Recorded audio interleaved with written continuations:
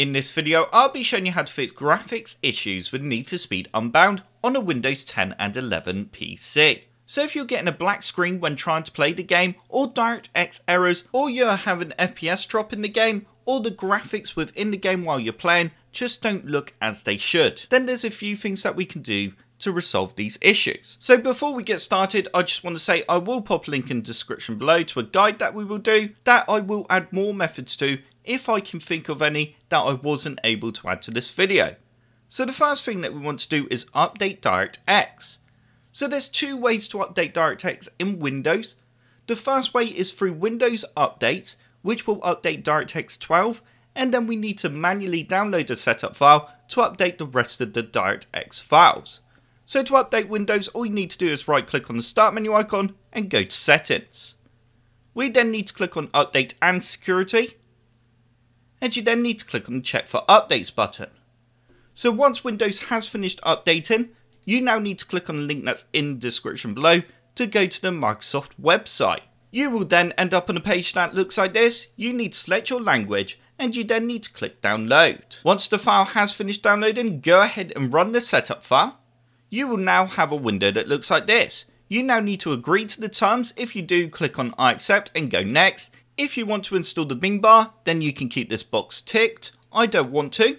So we can now click on next, and it will now check to see if it can detect any new DirectX files for your Windows computer.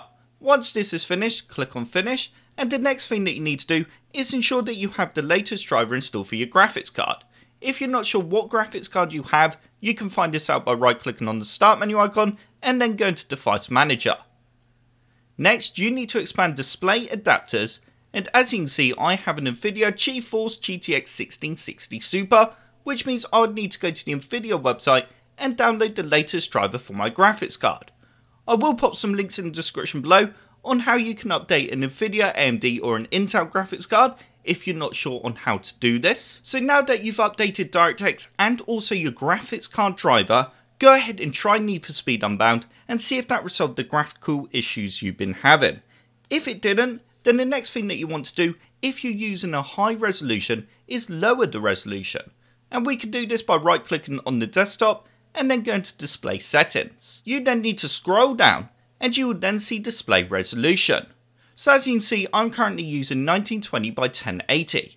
So I could easily lower this down to 1280 by 960 or something like that. Once you have lowered the resolution, go ahead and launch the game again and see if that helped.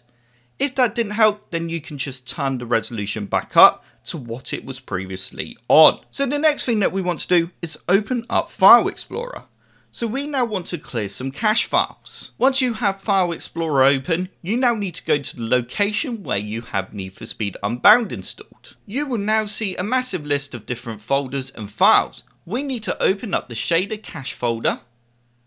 Once you're in this folder, you now need to remove the files that are within it, and don't worry, these are only temporary files as they are within the cache folder, which means that removing them won't affect the game, they will just be recreated. So we can now right click on the files and then just simply go delete.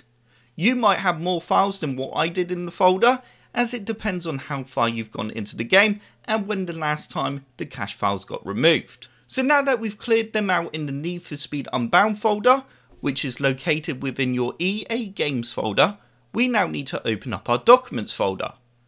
You then need to open up the Need For Speed Unbound folder, and you will then again see a cache folder.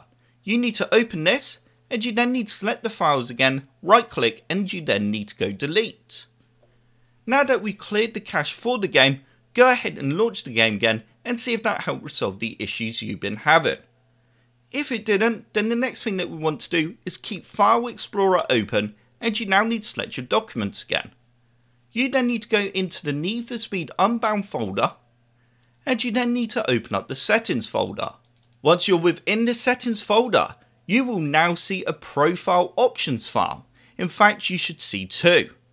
So what we want to do is just simply right click on the first file, the profile options, and we then need to go rename.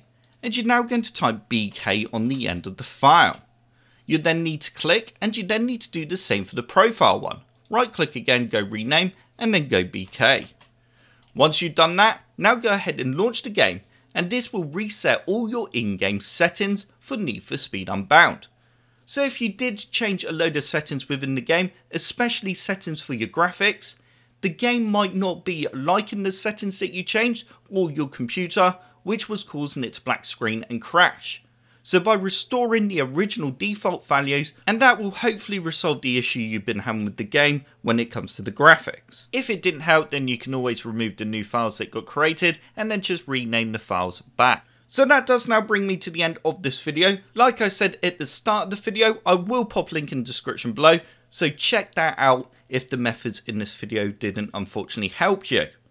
So if you did like the video, click the like button below, and if you want to see more computer sluggish videos, then click that subscribe button. If you do subscribe, then I will see you in the next video.